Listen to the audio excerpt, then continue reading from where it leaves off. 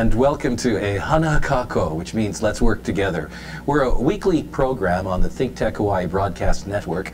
My name's Keli'i Akina, president of Grassroots Institute of Hawaii, and I'm just delighted to be able to host today a wonderful friend and a great leader here in Hawaii, Mufi Hanneman. We're going to be talking about building leaders in Hawaii. In fact, that's how Mufi and I got to know each other in a leadership program that he founded many years ago. We'll get to talk about that a bit, and he and I have together been building leaders in this great state. What is it to be a leader? Why is leadership important? You know, one great leader said this: everything rises and falls on leadership. In other words, if you have good leaders, you're going to have the system work out well. But if you have bad leaders, poor leaders, things won't go so well. And that's probably why my guest has invested himself so much in the building of leaders. But we're not just going to talk about building leaders. We're going to get into his mind and into his heart, because as we look at the making of a leader himself, Mufi Hanneman, we're going to gain some wonderful insights into the way things work here in Hawaii. So without further ado, I'd like to introduce to all of you in the ThinkTech Hawaii audience my friend and former mayor of Honolulu, Mufi Hanneman. Mufi, welcome to the program. Thanks for having me, Keli'i. Great. Well, we say, Hana Kako, let's work together, and I'm glad you and I have been able to do that for many, many years. Absolutely. You've set a wonderful standard, been a good example to a lot of the people that you've touched. Well, I thank you, too, for your mentorship and your leadership of programs that I've been able to be part of and so forth. I've been inspired by them. And today, I not only want to talk about what building leaders in Hawaii is all about and the programs you're involved in, but I want to get into your life a bit. You know, what makes this leader? When you go back to your Hanabata days, what's the formative influence that has taken you to where you are today? Well, there's no question, my parents. Yes. I came from a home where my parents moved to Hawaii, made a conscious decision to leave Samoa, to go first to Guam, then to Hawaii, because they wanted to expose their children to Western style education. They want to give us as many opportunities as possible in this land of dreams, if you will. Well, you know, that's very, very far-sighted to come from Samoa and to have a very open heart about wanting to expose children to Western values. Because isn't there a lot of conflict today, sometimes people talk about, between Pacific values and Western values? How did your family reconcile that in your own upbringing? Well, that's why Hawaii is such a great place to be. If you have Pacific Islander background, or you have a minority status, if you will, is because we allow people to live as they wish, to practice their culture, to preserve it, perpetuate it, and all of that is done under the rubric of being a good American citizen. So in many ways it's the best of both worlds for my family. My father is also of German English ancestry, so I'm actually Samoan German English, having been born and raised in Hawaii, born in Queens Hospital, grew up in Keli'i. So from very early on, it was nurtured within us, this idea of getting as much education as possible, and then looking to contribute, looking to give back, looking to make the area, the place that you live, and the folks around you, try to lift them, enrich them, and give back. Well, I know a lot of famous people were born in Queens Hospital, and I bet you have the birth certificate to prove it. Yes, I do. So at the very least, being a Pacific Islander could not be characterized as a disadvantage in your case, but something your parents embraced as part of the making of you as a leader. Well, Keli'i, I had no means of escaping it, because my name reflects my ethnic ancestry. My given first name is Muli Ufi. Muli Ufi, and what does that mean? Well, the literal translation doesn't mean much. It really is the bottom of the yam. Okay. Okay, but I'm named after my great-grandfather, who was one of the original signatories of the deed of cession that ceded Eastern Samoa to the United States of America. Interesting. And Francis is from my English background, and Hanneman is my German name. So growing up as a Pacific Islander gave me a sense of identity, and I remember bemoaning the fact when I was young, I was telling my mom, why did you give me a name like Muliufi? It always gets mispronounced in school. You know, why couldn't you give me a name like John, Bill, Tom? My mom was telling me, you're named after your great-grandfather, and one day you'll be very proud of that. So it wasn't until I was a freshman at Harvard, I'm in the bowels of Widener Library looking up everything I could about Polynesian history, and lo and behold, my eyes were fixated on a copy of the Treaty of the Deed of Cession. Interesting. And there was my great-grandfather, Muliufi Pinimoa Soliai, one of the chiefs that had the foresight and the wisdom to have this union with the United States that led to where we actually moved to Hawaii and took advantage of being American citizens. It seems then that your namesake is somewhat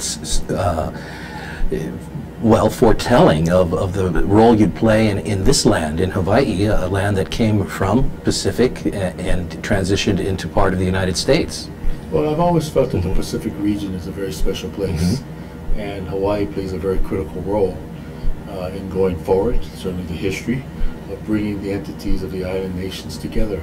And I really believe in many ways, when we talk about the Pacific Asian region, it's not just China, Japan, Korea, That's right. Taiwan. You know, as important as those entities are, we also have to take into account the Pacific Island roots that we have. That's why what Nainoa Thompson and others have done with Kolea is very, very important, because it brings it full circle and makes us understand the indigenous host people's role in all of this, the Native Hawaiian culture, but also the partnership that we have with all the other Pacific Islands. Right. Now, going back to your mother, you said that you ended up at Harvard. Didn't she play a significant role in setting that goal and bringing it about?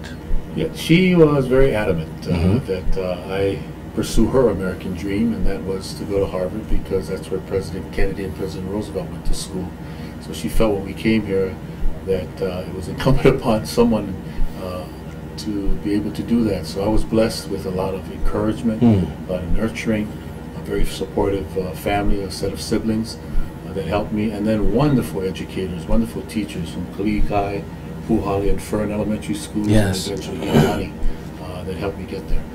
You know, that's an amazing story about your mother's sense of vision, her sense of history, and wanting to have a son or child who would really rise to the highest levels. And her dream then was to get you to the finest education, Harvard. That is truly the American dream in many ways. Well, and that's one of the reasons why Mom and Dad wanted to move here, was to expose us to the highest levels of education. So I remember as a youngster, we would walk from our home on Camp Forth Road. Today you have to say Kamehameha Forth. That's right. and make that journey to the Keli'i Akina Library. And she would make sure that I'd spend as much time on that as I did on the ball fields or the basketball courts, because she really felt that it was important for me to develop a good habit about wanting to learn and wanting to pursue education. You know, Mufi, going back to what shaped you into a leader, I recall that one of the first times I ever met you took place, and I didn't tell you I'd talk about this today, at Aiea High School. You and I were the guest speakers at a student leadership conference there at Aiea High School, and I remember I was mesmerized by the story that you told. I was representing the Center for Tomorrow's Leaders. You were Mufi Hanneman, and you told the story of your uncle or your cousin, another Hanneman. It was a Nephi Hanneman who was doing a knife dance and had an accident but went on and endured, and you talked about leadership as being something that you just keep doing against all odds. That's the one thing I remember. And the other thing that I remember is you said it's about people, it's about relationships. Now, do you recall that back at Aiea High School? I've gone to Aiea many times, and I vaguely remember that particular speech, because I try to weave in all kinds of examples, whatever is top of mind. But certainly my family has had a great influence on me. My father was an educator, if you will. He graduated at the age of 14, and back then it was incredible, yes. And he was an educator in Samoa before they moved here, and certainly his influence and the importance of education has always been paramount in my lives. But I think the main thing about being a leader is recognizing that to be a good leader, you have to be a good follower. You know, leaders are just not born overnight, and certainly you have to acquire good skills. You have to learn as much as possible how to be a good leader, and leading by example is very, very important. Those who I think get the best results are those that are able to roll up their sleeves, get in the trenches, and practice what I call the mahalo principle. It's always thank people. No man is an island. No person can do it alone. You recognize that it takes a group of people coming together, and that's very important, because that needs to sustain you in the good times as well as the bad times.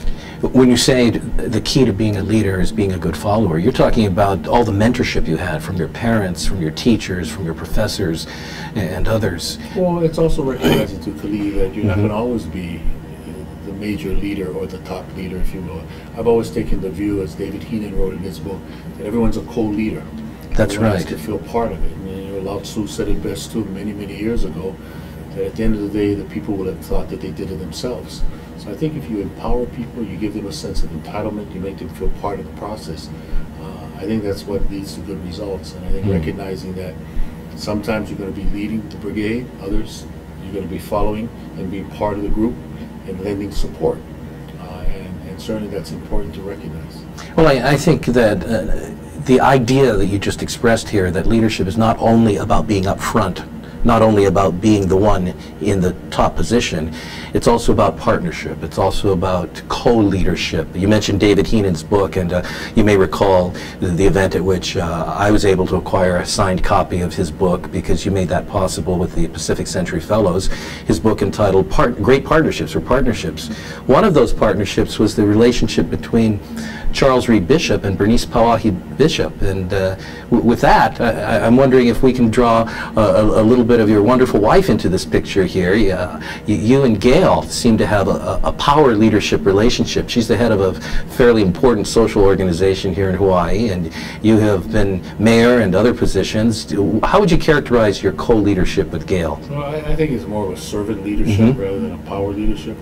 She does a fantastic job as a CEO of the Girl Scouts, very dedicated. Yes, it's an incredible organization here. And developing our young women to their fullest potential. It's amazing the number of young women who have benefited from a Girl Scout experience, similarly with the Boy Scouts. So I think we try to be supportive in that regard, and I recognize that she sets a wonderful example out there, and to see her do very well with the Girl Scouts is very fulfilling, not just for myself, but I see the women that she's touched throughout the years. Well, tell Gail, Patty, and I send our aloha to her. Absolutely. You're listening to former Mayor Mufi Hanneman as we talk about building leaders in Hawaii. I'm Keli'i Akina, president of Grassroots Institute. We're on the ThinkTech Hawaii Broadcast Network, and we'll be right back after this.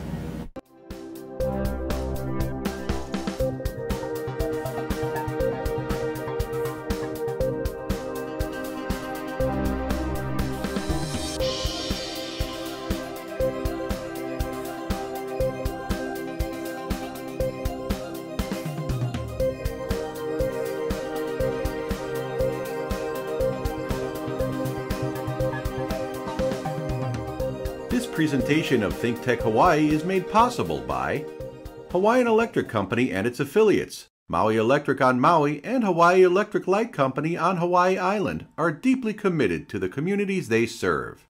Galen Ho, the senior executive at BAE Systems, a global defense, security, and aerospace company.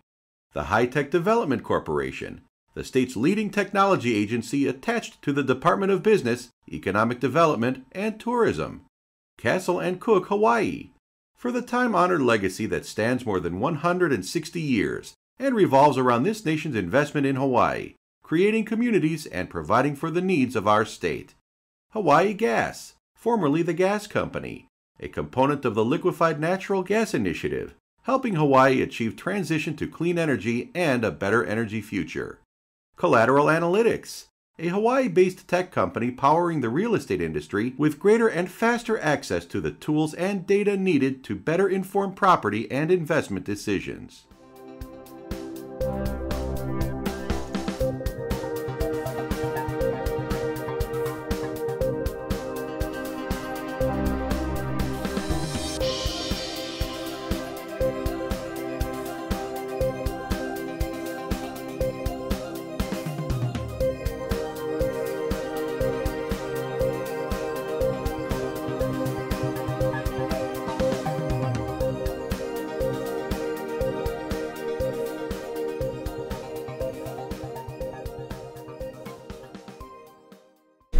Welcome back to a Hana Kako, which means let's work together. We're a weekly program on the ThinkTech Hawaii Broadcast Network. I'm Keli'i Akina, president of Grassroots Institute. Leadership, that's something Hawaii needs more than ever before. And leadership is being offered from many quarters. But there are few who truly understand the process of building leaders, and more particularly, building leaders in Hawaii. My guest today, Mufi Hanneman, although he's had a career in the public limelight, has done something behind the scenes for decades, and that is mentor young men and women in business, in government, in the arts, and in other arenas. And many of them are cropping up today in positions of leadership and influence. In fact, we know each other because of our joint endeavors in building leaders in Hawaii. Mufi, welcome back. Thank you. You know, you started a program about 17 years ago, isn't it? Pacific Yes. Century Fellows, because of a leadership program you went through yourself. Tell us about that. Yes, I was very fortunate to be chosen as a White House Fellow Yes. Under which president? under then President Ronald Reagan. Yes. And I had the privileged opportunity as a White House Fellow to serve in the office of the Vice President of then Vice President George Herbert Walker Bush. Just a little bit of a background on that. The White House Fellows program is an opportunity for young Americans to come to Washington and spend a year working in government, and also having an opportunity to participate in what's called an education program, Yes. where they get to meet with movers and shakers throughout the country, take trips, and observe what's going on. And the whole idea is to nurture in you an idea of giving back, so that when you return to your particular profession or your state you're sitting from, you will take back with you perhaps ideas from that particular year, but also instill in you an ongoing feeling of giving back. And I guess the most prominent male White House Fellow has been General Colin Powell. Yes, that's right. And former Secretary of Transportation Elizabeth Dole could probably be considered, you know, our most prominent female. It was started by President Johnson way back in the mid-60s, and I first heard about it when I was a student at Harvard taking an American presidency course from a woman named Doris Kearns Goodwin, who everyone knows about. She's written biographies on Lyndon Johnson, Abraham Lincoln, and so forth. And I remembered being so fascinated in her class with all the anecdotes that she had of working in the White House. And she admitted that she was able to get all of this because she was a White House Fellow. So I always had in the back of my mind that maybe one day I'd be able to do that, and fortunately I was chosen. So when I returned to Hawaii, you know, I said, you know, we need to do something similar. We may not be able to give a professional work experience like I had, but let's change the focus from our nation to the Pacific Asian arena, and let's have a very top-notch education program where once a month the fellows would get together and meet on a topic that they would choose, as you know, from their opening day retreat. So it could be on education, it could be on Hawaiian sovereignty, it could be on the economy, it could be on the military, it could be on small business. And so we've had 13 classes of fellows. We're in the process now of selecting our 14th class, and it's been a wonderful, wonderful program. We select people from all over the state. They're chosen by a blue ribbon committee of judges. We always had a good representation from the military, because I believe, although they may come and go, the military is a major part of our They've always been part our of the ohana program. here. Yes, so it's really been very fulfilling to see people who have come in and have gone on and have done great things in our community. You know, as you're talking about how you were inspired to start the Pacific Century Fellows, you bring to mind a learning experience for you. That underscores what you said in the first segment, and that is, in order to be a leader, one must be a follower. So you invested in your own life, your own development, by going into a program that would maximize your leadership, and then you gave after that. You came back to Hawaii and said, I want to get started. Now, I'm grateful for the opportunity that was extended to me to be a Pacific Century Fellow, and you're absolutely right. The environment is unique. There are many mentoring programs in Hawaii, many fellows programs, and I'm glad for that. They're growing in number. Yes. But really, Pacific Century Fellows is the gold standard by all means. Well, we will be very blessed because we've had people like yourself that have come in. It's one thing to have a program, but if you don't have people that want to be a fellow and want to go through the program and then be able to create what has really become a very important part of the fellows experience is that every class sort of gets together and they keep it going beyond that particular year, and then we've had opportunities to bring all of them together. And that's been fabulous. So this networking, the esprit de corps, the camaraderie has been invaluable. You know, just a few nights ago, we were at the Bishop Museum inside of Hawaii Hall, and it was just absolutely packed with fellows, alumni, and I don't know how many were there. It looked to me as though there were at least a couple hundred, but how did you feel seeing that here was a cadre of 16 years of individuals who've gone through the program, who are still together in some sense with a common vision? And it was diverse. There were Democrats, there were Republicans, there were independents, there were business people, there were teachers, there were those in the arts. How did you feel? Chicken skin goosebumps. It was really a very fulfilling evening to be able to see everyone come together, everyone express appreciation going through the program, and then recognizing that there was so much more to do, and that they wanted to identify causes and things that they could work on together, bringing people together. Absolutely. So I really believe that in many ways we've just scratched the surface. With the work that I'm doing now that takes me to the Pacific, I'm getting ready to unveil Pacific Century Fellows Saipan chapter. How about that? They've seen what we've done here. They face many similar issues that we do in terms of being an insular area. Brain drain, many of their best and brightest leave and so forth. So they've seen what we did here and they talked to me and said, oh, that's great. So we want to take the program elsewhere in the Pacific region. We want to have interaction with leaders that come through the East-West Center and so forth. One of the things I most appreciated about that experience is the fellowship. Coming together of people who otherwise would stay apart from each other. There were multiple political perspectives, religious perspectives, lifestyles represented, professions, and what you gain by becoming close to a group of people who are different from yourself is an appreciation for that sweet spot where we can agree together and where we can put aside the differences. Is that a deliberate effort in your structuring of the program? It's important that you see all points of views, and that's what we try to encourage. Right. So we don't have any one person or any one entity dominate the experience or the sessions that the fellows go through, because we really want them to see both sides and then be able to ascertain for themselves what is it that they believe in, what is it that they want to pursue, and why that particular viewpoint maybe should be something that should be spread throughout the community. So I think that's very important. The fact that we have kept it non-political, that we have reached out to all aspects of the community, and no one person selects the fellows, as you know. It's a panel of judges who have a proven track record in the community for leadership. Has really been very good. And I've appreciated the fact that you have always looked for leaders regardless of their ideology, regardless of their partisanship and so forth. I remember when I went up for my interview, it was with someone against whom I had testified in a hearing just the year before. And it was a very strong testimonial. and she did not look very happy at that experience. But when she interviewed me, she was totally fair. And then later on, you announced every fellow who had been selected by unanimous vote. And I just was so grateful at that moment when I realized here were leaders who were looking for the greater good of Hawaii. They weren't looking for who will promote my ideology. You see, and I think that's the essence of being a good leader, is to go beyond a personal conflict or an issue that you may disagree with someone.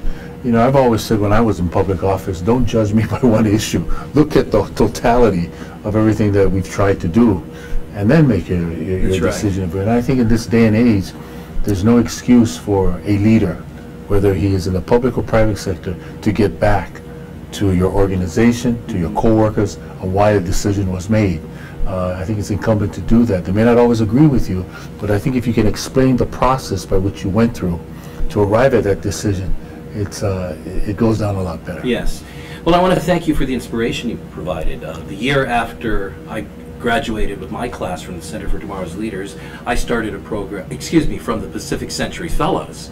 I started a program for top-level high school students, some of the most talented young people, called the Center for Tomorrow's Leaders. Patty and I founded that program, and retained many of the same elements, meeting with movers and shakers, the fellowship opportunity, the opportunity to learn about leadership and so forth.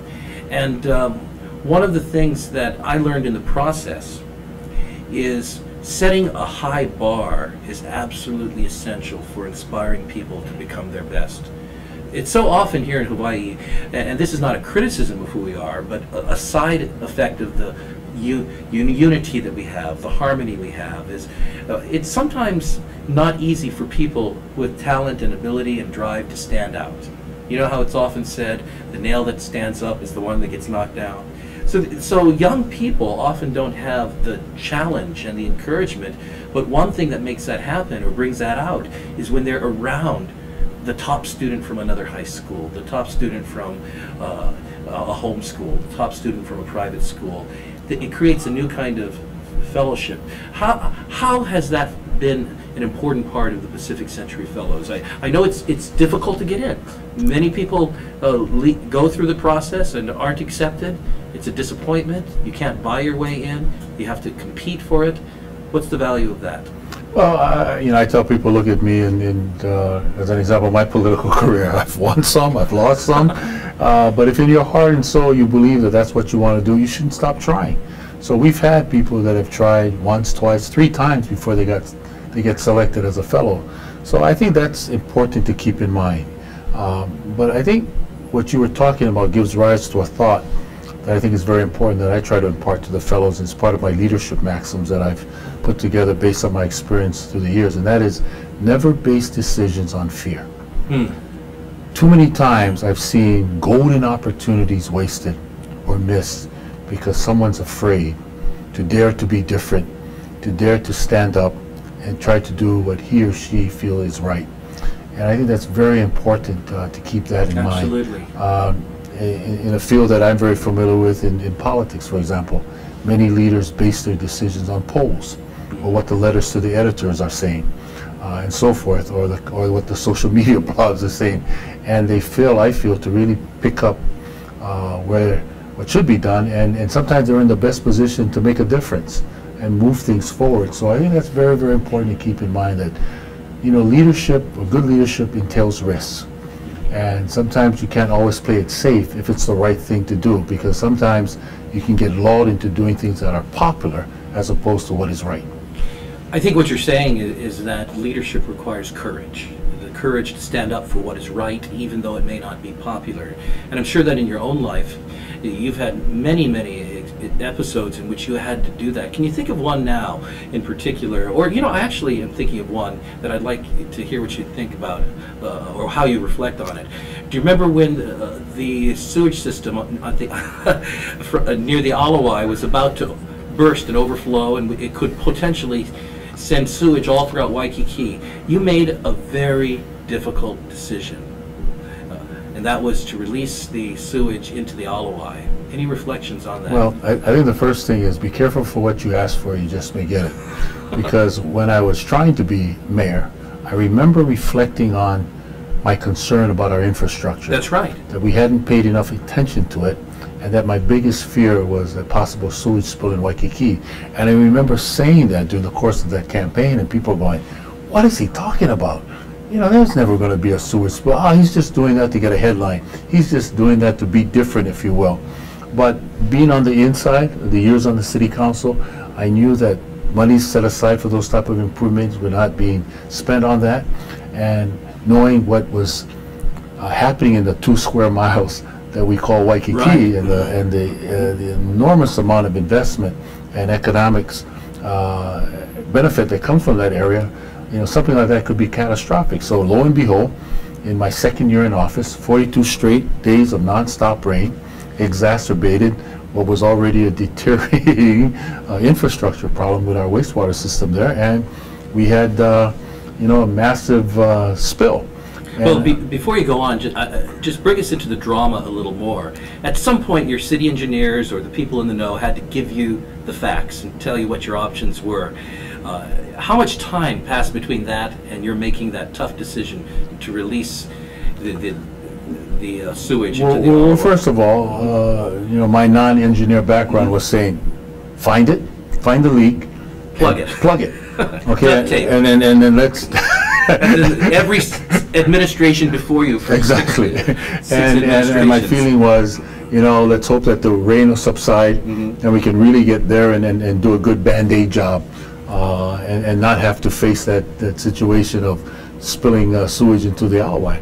Well, when I sat with my engineers, I had a very good crew of engineers, and they basically said, well, here are your options. We can try to do that, Mr. Mayor, but there's no guarantee we can get to it, and the problem may be even worse. I said, how so? They said, well, if we can't get to it and the sewage continues to overflow, we'll have the sewage running over into the streets, hotels, condo units, restaurants, what have you.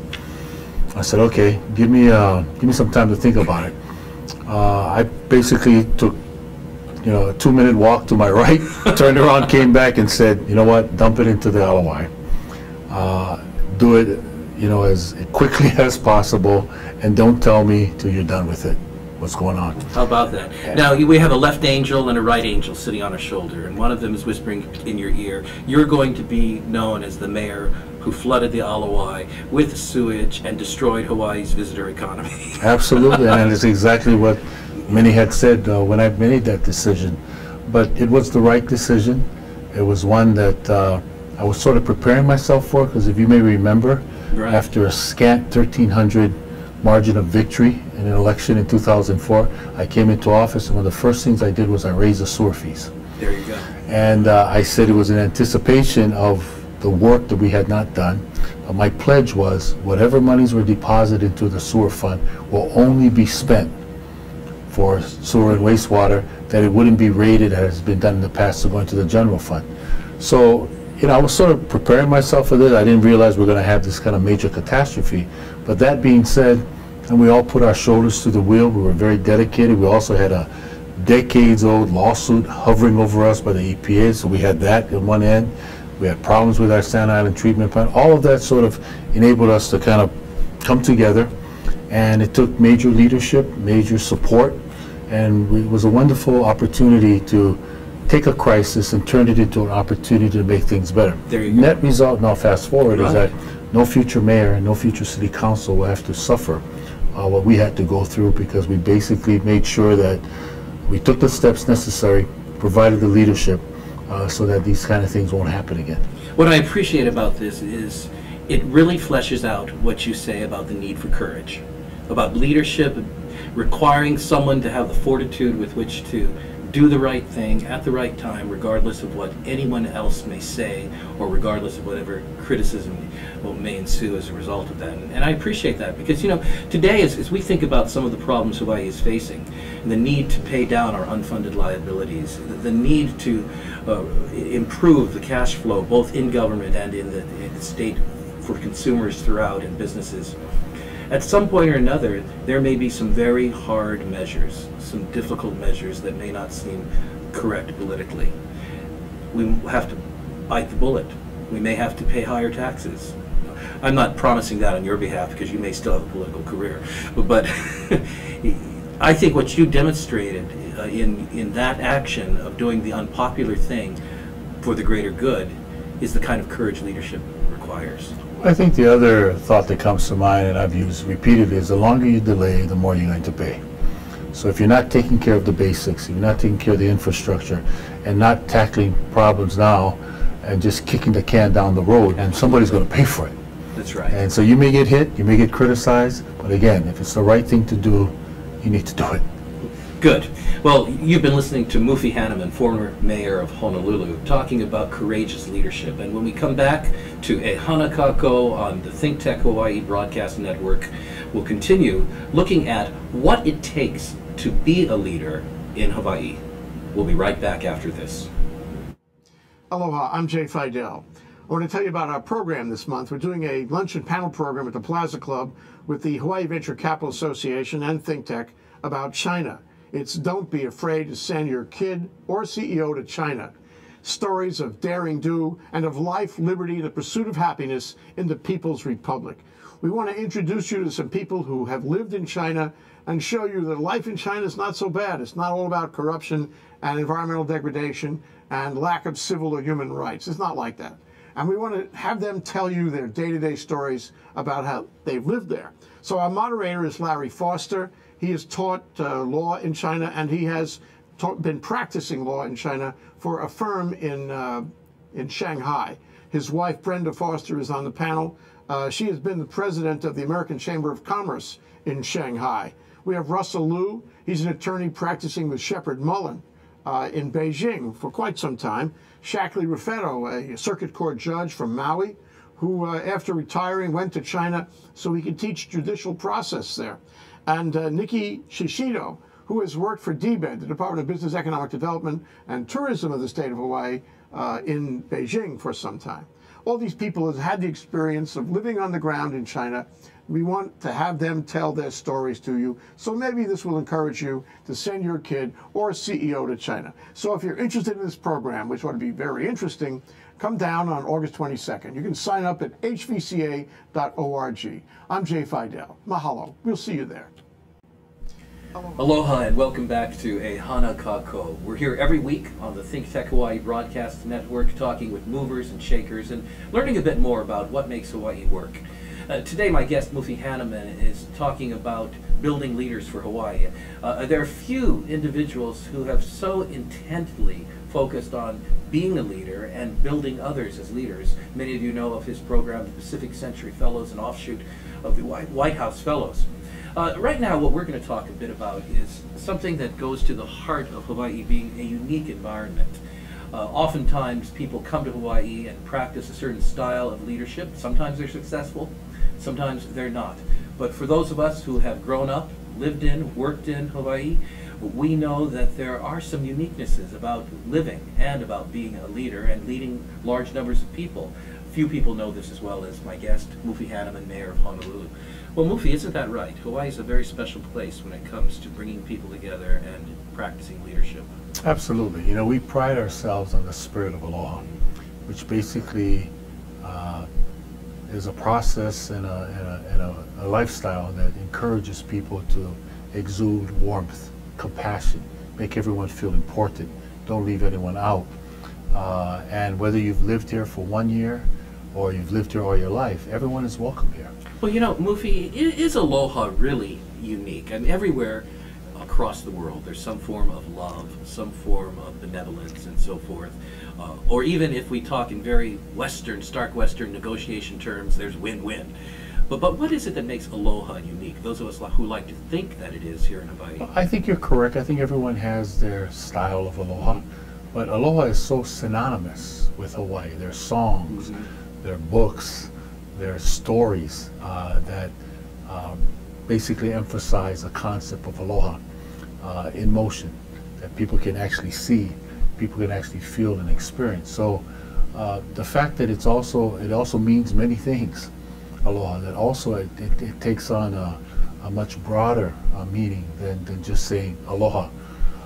And I really find that with Hawaii, to practice leadership here, I think you have to really embrace the indigenous host culture. I don't think you can be successful as a leader here, no matter what your vocation may be, unless you really understand how this place was inhabited and why the Native Hawaiian culture is so embedded to everything that we do. So I think that's very, very important. Concepts of doing things local style. Absolutely. Concepts of doing things that are pono are very, very important. And everyone that I've witnessed that has done that, by and large, may not always get their way, but at least they are understood a lot better than those that come in and sometimes practice a different style or method that we haven't seen or not used to or not consistent with the local way of doing things. Certainly. And as we practice aloha, as we practice the kind of sensitive leadership style, sensitive to the culture, sensitive to the history, and so forth, what are some of the political, and I don't mean partisan by this, but some of the political realities we have to deal with and navigate that are unique here? Someone might think, well, here's blue state versus red state, and that's the whole story. But it's a far more complex story navigating people and politics and culture here. Well, I think maybe the most graphic example of understanding differences, if you will, is recognizing that there's Oahu and there's the neighbor islands. Okay, so that's an important. So oftentimes, good ideas or good programs in Oahu don't really get any kind of momentum on the neighbor islands because it's seen as too Honolulu-centric, too Oahu-centric. It doesn't encompass enough of the neighbor island input and participation. And then conversely, it can also be the same. Things that are done on the neighbor island sometimes don't get embraced too readily on Oahu because it's say, well, you know what, it's, you know, those islands are small and they don't experience the fact that we are Honolulu's the 13th largest city in the United States. So I think if you're able to meld the two and make it that whatever it is that you're trying to promulgate or advocate, that whatever is good for Oahu is good for the neighbor islands, whatever is good for the neighbor islands is good for Oahu. I can give you a good example. Before it was thought that if you want to see good local entertainment, if you want to see, you know, musical stars or a good movie from the mainland, you have to come to Oahu. That's no longer the case. Right, that's right. I mean, this is recently Earth, Wind and Fire that has a lot of fans. There was a concert on Oahu, there was a concert on Maui, and I think that that's an example of what we need to do more of. Is just not have things always on Oahu or things are always on the neighbor islands, but yet recognize that when those things happen, that everybody should feel a part of it. That's why the Pacific Century Fellows program has insisted from the beginning that it wasn't just going to be an Oahu organization.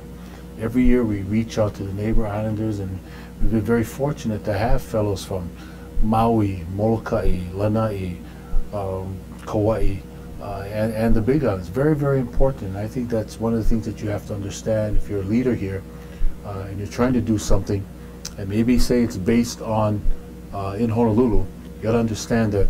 Make sure people realize that the neighbor islands can benefit from it.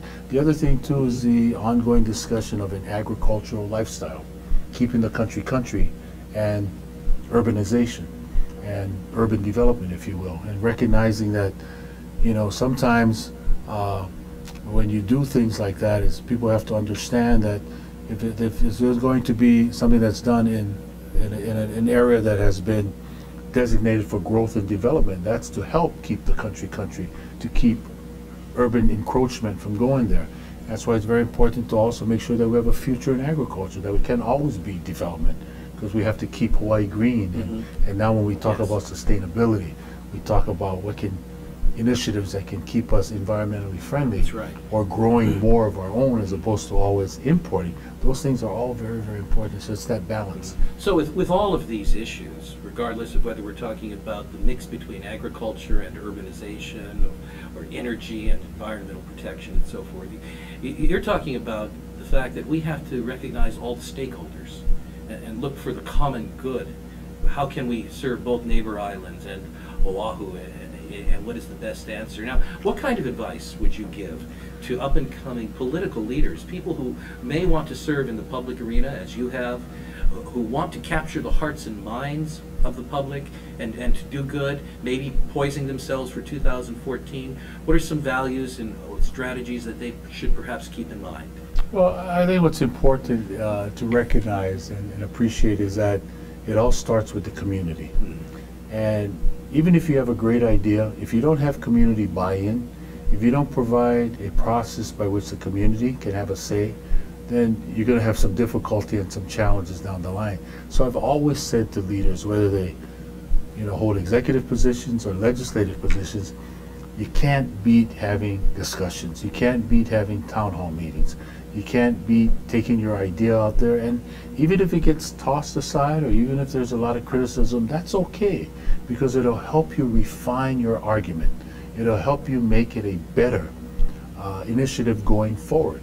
So that's the first thing that I would say to them is, don't hold all your ideas in yourself, or don't think that, it's important that you keep your ideas away from a lot of scrutiny or transparency, because sooner or later, at some point along, especially if it needs a government approval, you're going to have to go through that. So the sooner you do that, the better off you're going to be.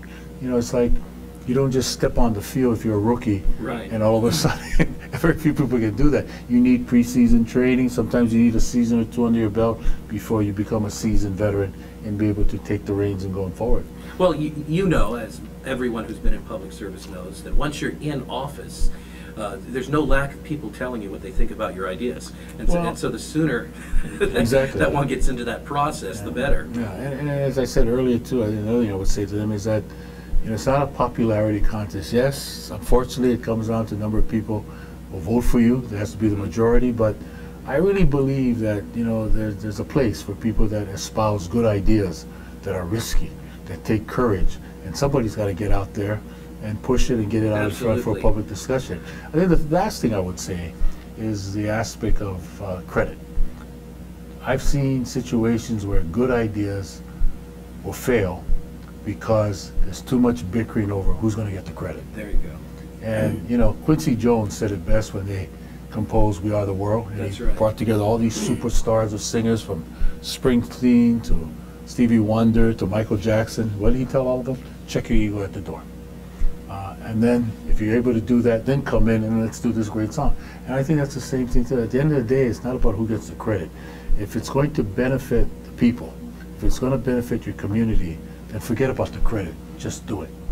On the flip side of credit, whenever we're in the public eye as leaders, we face criticism.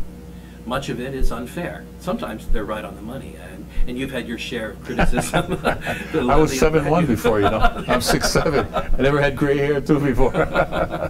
If you would like if you could tell our audience about the real Mufi, something that they might not know from just watching the media, just watching what the press says about you, what your opponents say about you, what's something about the real Mufi you can tell us today? And I get to see you off record all the time. But you know, and by the way, I will tell everybody, Mufi is as tall as he looks. I'm sitting on the telephone book right now. you know, I suppose at the end of the day, I've had choices to live elsewhere. I've had choices to pursue careers that where financial gain, financial reward was the #1 objective. And I've said no. I've chosen the career that I have, which has primarily been public service, which has primarily been community service, with little involvement or time spent in the private sector, although I really believe that the time that I've spent and the time I'm spending now helps me become a well-rounded person. That at the end of the day, I'm all about making this place a better place to live, work, and play. Whether you agree with me or not, whether it's on the sewers or whether on rail or anything that I've tried to push and promulgate, I've given it a lot of thought. I've always been open to discussion. I've been criticized a lot, and I understand that. I appreciate that. I think that's what makes our society what it is. That's why we have a democracy and not a dictatorship. Very good. Well, thank you very much. I once heard Mufi share how for a Harvard business graduate, the direction of his income has been going the opposite direction of his fellow classmates. This is Keli'i Akina with Mufi Hanneman. This is a Hana Kako on the ThinkTech Hawaii Broadcast Network. We will be right back for our final segment after this. Come back. We want to thank our underwriters. Hawaiian Electric Company and its affiliates Maui Electric on Maui and Hawaii Electric Light Company on Hawaii Island are deeply committed to the communities they serve. Galen Ho is a senior executive of BAE Systems, a global defense, security, and aerospace company. The High-Tech Development Corporation, the state's leading technology agency, attached to the Department of Business, Economic Development, and Tourism.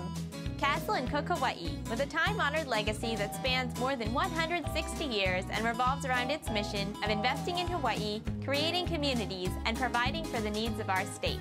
Hawaii Gas, formerly the Gas Company, a proponent of the Liquefied Natural Gas Initiative, helping Hawaii achieve its transition to clean energy and a better energy future. Collateral Analytics, a Hawaii-based tech company empowering the real estate industry with greater and faster access to the tools and data they need to make better informed property investment decisions. I'm Nicole Horry. Thanks so much for joining us on ThinkTech. I'm Maria Kashem. See you next time.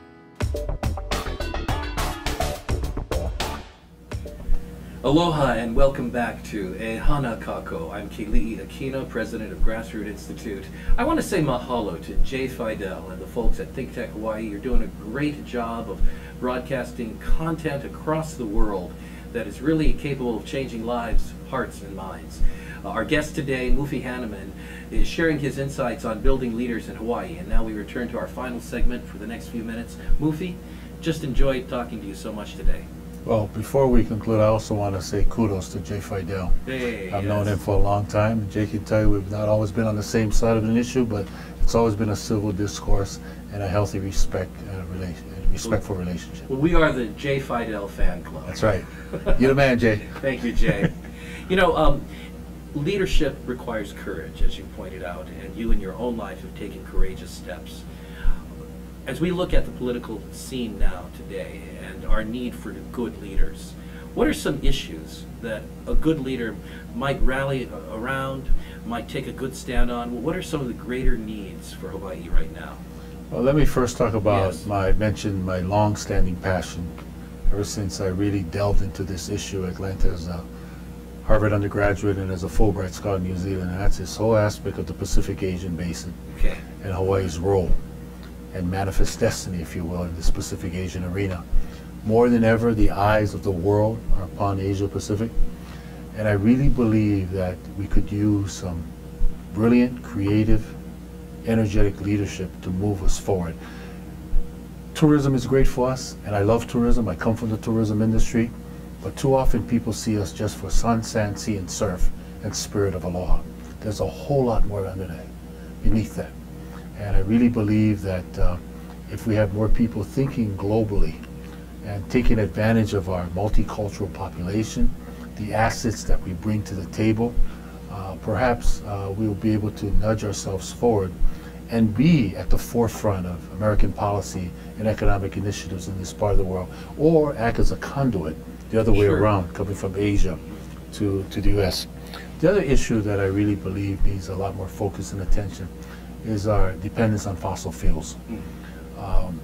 You know, everyone who looks at us from a distance, you know, is saying, wow, what a beautiful place that you have. You're blessed with beautiful things that Akua has seen fit to have in Hawaii, the sun, the wind, the ocean, and so forth. I think it's incumbent that we make major strides in the upcoming years in this area here. It's important, I think, for our long-term view and perspective of how we care for the Aina and the water that we drink and the like, but more importantly, what's going to fuel this economy and the economic initiatives going forward. There are a lot of good ideas out there. Every governor that's been in office always talked about reducing our dependence on fossil fuels. But the fact of the matter is we haven't moved the needle that much. We're still 90% plus. So I think that needs to be done in a major way. The other area, I think, is our economy. Certainly, people talk about diversifying our economy. I've always said our core competence is tourism. So rather than try to diversify away from it, strengthen it from within. You know, health tourism, technology tourism, ecotourism. All those things to me have a very great opportunity to build upon the fact that Hawaii is a great place to vacation, but also to do business, to learn, and to invest. And then, of course, I won't go into any detail on that because I've spoken about it so many times in the past, but we have to do something about the major traffic gridlock that we have here. So transportation solutions are imperative for us to move forward, and I've offered my set of views, others have offered theirs, but we've got to do something because the status quo is unacceptable. Now, all of these issues you've mentioned are extremely important for us to solve. Whether we're dealing with energy, whether we're dealing with international relations, whether we're dealing with transportation, and so forth. And yet, no one issue can be solved by itself. No. I mean, these issues exist in a political climate. And what do you see as the hope for making some shift, some progress in the ability of the political climate to create positive solutions, to get people working on the same page, and so forth? Do you feel we're in a transitional time where we can actually begin to see some changes? Well, I'd like to see leadership be willing to take risks. I think a lot of times we are risk adverse and we don't want to do things to rock the boat, or we believe we'll pay a price either at the polls or in business or in winning consensus among people. So one of those risks is whether one will retain a position, whether one will retain funding in campaigns, and that can be a disincentive to being courageous. Well, and that's exactly what the problem is. I think that we need more people willing to stand up for what they believe is right, and be able to do that in such a way. And a lot of times these ideas take time. You've got to say it once, you got to say it twice, and then sometimes it's not, the message is great, but it's the messenger. Then somebody else has to come in and pick it up and move it forward. And I think that's very important. And the last thing is that we keep talking about this time and time again, is that people have to want to get involved. They have to step out of the comforts of their household, or they have to get beyond the fact, which we all go through, boy, the cost of living is so high, I don't have time to get involved. Whether it's the schools, whether it's in your community, your churches, your civic groups, your organizations, you know, we need quality participation. Not everyone is cut out to go to run for office, as you know. It's very difficult, the things that you have to do and do that. But at the end of the day, it takes a group of people wanting to improve their community, both from those who are in office, those who are out of office, those who are in the public sector, private sector, business, labor, academia, the military, whatever, all coming together and saying, Hawaii is no Kauai, and we want to make it no Kauai going into the future. Well, Mufi, I've really enjoyed talking with you, and I know that our listeners and viewers on ThinkTech Hawaii have also enjoyed this. I appreciate it very much, and want to thank you for being on board today. Well, thank you for having me, and keep up the good work. Well, very good. My guest today, Mufi Hanneman, has helped us to understand some of the complexities of leadership here in Hawaii. Not only has he been well groomed, thanks to his parents and mentors and teachers, to enter the public sphere as a leader, he's developed himself and has invested his life in building leaders around him. There are literally thousands of individuals who have benefited, and hundreds of them through the Pacific Century Fellows Program, including myself. And we come from diverse backgrounds, but the thing that we have in common is we're radically committed to being good leaders for Hawaii. And based on that, I just want to encourage you to take up Mufi's challenge, to get involved, whether it is as a voter or a community member, a parent, or even perhaps a future political candidate. Get involved and help make a difference. This has been the ThinkTech Hawaii Broadcast Network. Again, thanks to Jay Fidel and the entire team. Our program is called E Hana Kako. Let's work together. At the Grassroots Institute of Hawaii, we say we want to unite Hawaii's people for a better economy, government, and society. And I want to thank you for listening. I'm Keli'i Akina, president of Grassroots Institute, and please join me in a big mahalo to my guest today, Mufi Hanneman. Aloha. Aloha, Mufi. You did a great job. Thank you. We'll say goodbye to the people out there. Yes. Aloha. Aloha, I'm Jay Fidel. This is ThinkTech Hawaii, broadcasting live from the Pioneer Plaza in downtown Honolulu. We raise public awareness about tech, energy, and globalism in Hawaii. Technology is critical to our state. A vibrant tech sector will give us new prospects in the global marketplace and will offer great careers and make our economy more resilient. Streaming live on Ustream and Spreaker, ThinkTech allows its hosts and guests invaluable opportunities to report important events and discuss important questions, and to be heard here in Hawaii and around the world. You can find links to our live streams on thinktechhawaii.com or on our mobile website, m.thinktechhawaii.com. And you can see our archive on YouTube. It's all just a click away. We want to do whatever we can to keep Hawaii relevant, connected, and thriving in the complexity of the 21st century. We hope you will help us in those efforts. Tune in today. This is ThinkTech. I'm Jay Fidel. Mahalo.